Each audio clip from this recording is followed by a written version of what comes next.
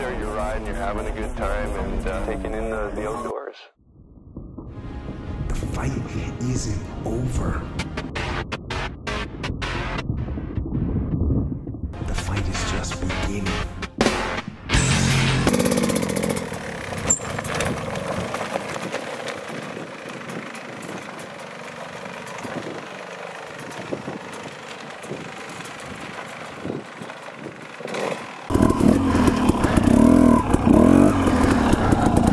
Look at this country back here. This is crazy. All this rock. Just the shifting of the tectonic plates, and they all smash together. All this just blows straight up out of the earth.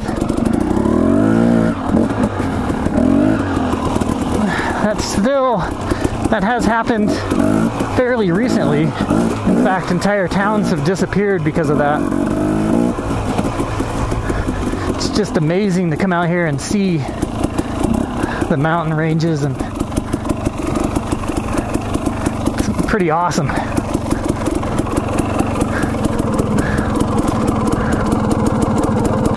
I was flying my drone. I went through an entire battery and realized I wasn't recording.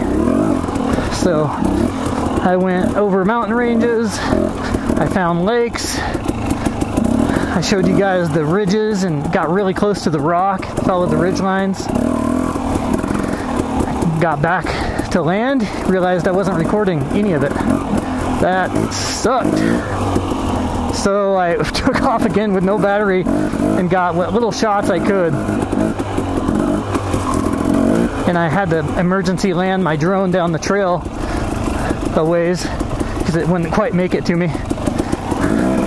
Sketchy times. I don't like doing that anymore. I used to do that like every flight. If I would have been recording, it would have been a safe flight. I landed it. I mean, it was perfect. Couldn't have gone much better than that. But because I wasn't recording, I really had to send it with that poor little drone. It did good though, and I crash landed it. Well, I emergency landed it, I should say, with no incident. Didn't even break a prop or anything. So, and in this terrain, that's pretty impressive, really. This is such a good bike though, man. It's been an amazing bike. I really like my brother's Beta 200 too. It's not that I'm brand loyal or anything, it's just this Husky is amazing. But my brother's 200 has so much torque, it's crazy. Some angles in here that are awkward. I don't want to break my sprocket any more than it already got broken today. It's nice to remember to stop and look around a little bit. You never know what you're missing. A lot of times there could be an animal right next to me and I would not even see.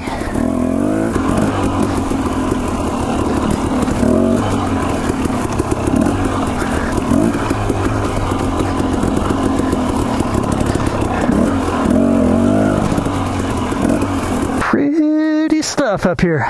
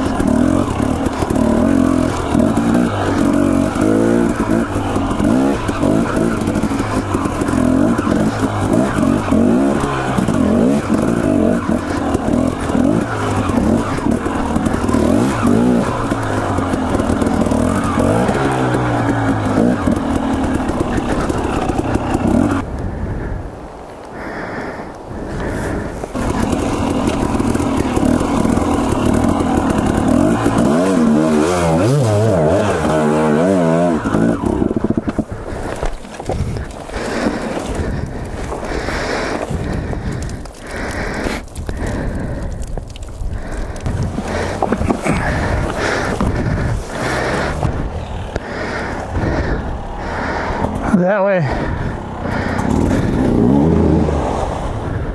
Oh my God.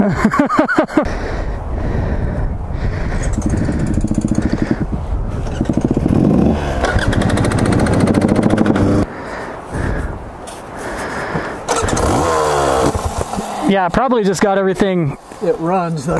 Yeah. Now, if mine could do that, that'd be perfect.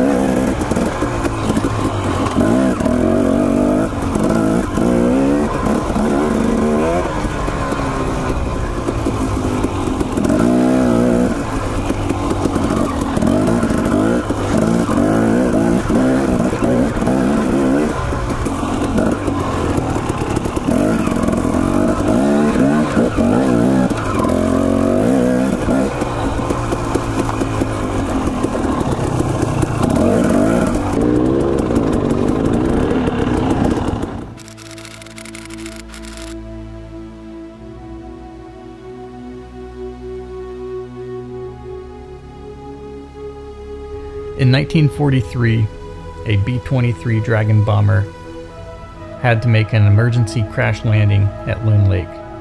It was in the dead of winter, they were on a training flight, and they got caught in a snowstorm. Their radio communications were down, they had low fuel, it was becoming dark, and they had no other option but to lay it down on the lake, which they spotted down below after circling the area. When they touched down, they slid 150 feet into the tree line and sheared off both wings. Miraculously, there was only one crew member with an injury after that, which was a broken leg. There were 8 crew members. 3 of the crew members hiked 40 miles through 4 to 5 feet of snow to a ranger station where they called McCall. For 15 days, the crew members at the wreckage survived off of woodpeckers, squirrels, and they rationed out some chocolate bars. It just so happened that a bush pilot saw the wreckage down below and ended up rescuing the remaining 5 crew members from the wreckage. The city of McCall closed the next day and greeted the survivors. It was not easy going.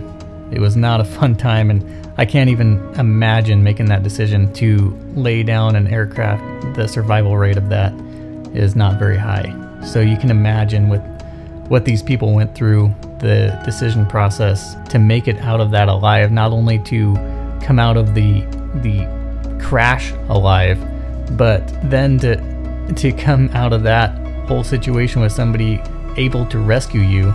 The guys who went out and hiked for 40 miles through the snow in a snowstorm, the probability of survival is so low that really makes this an amazing story. Anyways, guys, I hope you enjoyed it, and I'll catch you on the next one.